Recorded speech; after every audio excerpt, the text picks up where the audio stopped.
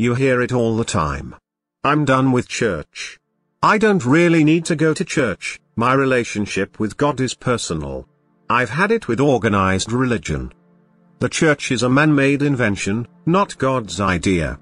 I completely understand why a growing number of people are bailing on church. Even people who used to lead in the church often stop attending. I get it. The church is far from perfect, life is complex. There are growing options. And the postmodern mind distrusts most things organized or institutional. But as trendy as the idea of writing off the church may be, it's a mistake. While writing off the church passes as sophisticated thinking, it's actually the opposite. People argue the idea of church isn't even biblical. So let's start with the basics. First, if you're a Christian, church is not something you go to. It's something you are. You can't disassociate from church as a Christian any more than you can disassociate from humanity as a person. You don't go to church. You are the church. Second, the church was not a human invention. Half reading the New Testament with one eye closed will still lead you to the inescapable conclusion that the church was God's idea. In fact, most of the New Testament is not about the teachings of Jesus. It's about the work of the church that Jesus initiated and ordained. I won't fill this video with scripture verses that prove my point, because, quite frankly, you'd have to get rid of the majority of the New Testament to argue that the church was a parenthetical, made-up organization. If you want to get rid of the church, you also need to get rid of Jesus.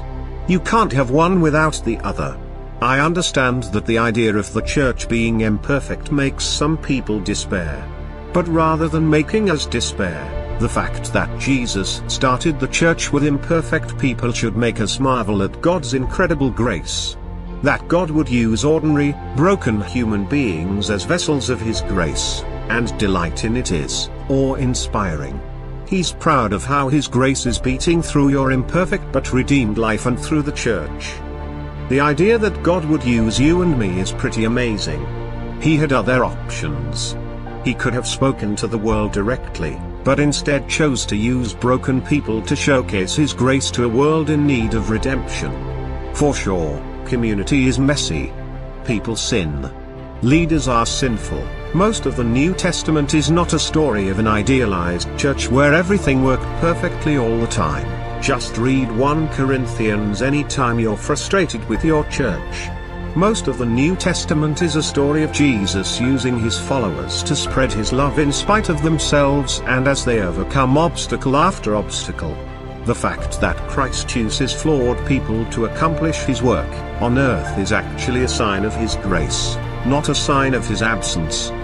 The church's story, as twisted as it gets at times, is a beautiful story of God's grace, God's power and God's redemption. So, by the way, is your life, which reflects the story of the church more than you would want to admit. The church gives the world a front row seat to the grace of God. People criticize the church today as being consumeristic. And to some extent, churches cater to consumerism, often to our detriment.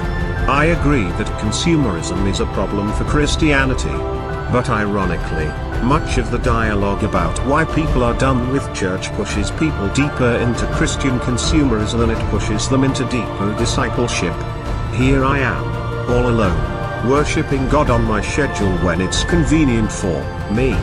Listening to a podcast of your favorite preacher while you're at the gym or on the back deck and pushing 3 of your favorite worship songs through your earbuds does not make you a more passionate Christ follower. It usually makes you a less effective one. Disconnecting yourself from community is actually less faithful than connecting yourself to a flawed community.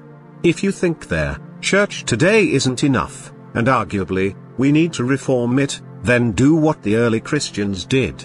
If you want a more biblical church, don't gather weekly, gather daily. Before dawn.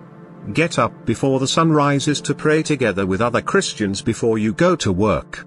Be willing to lose your job, your home, your family and even your life because you follow Jesus. Then you'll be more authentic.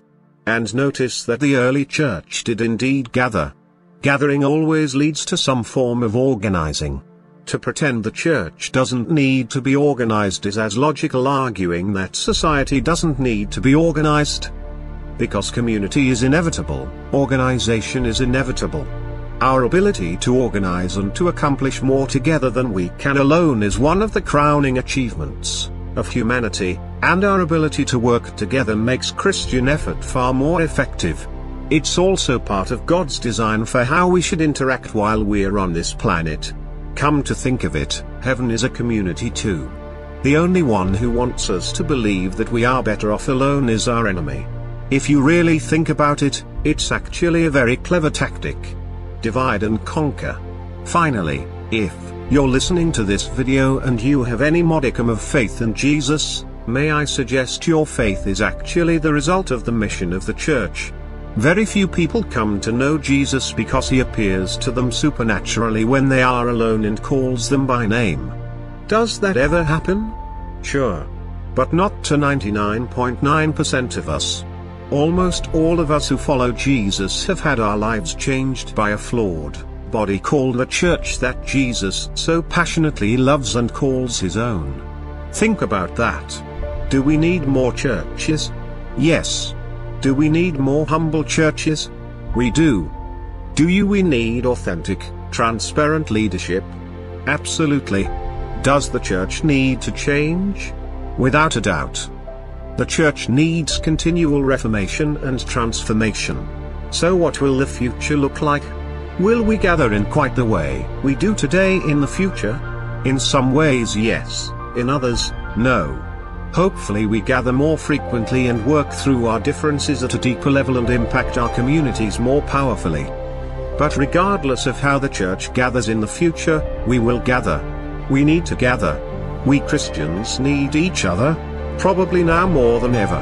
And even if you don't think you need other Christians, I promise you do.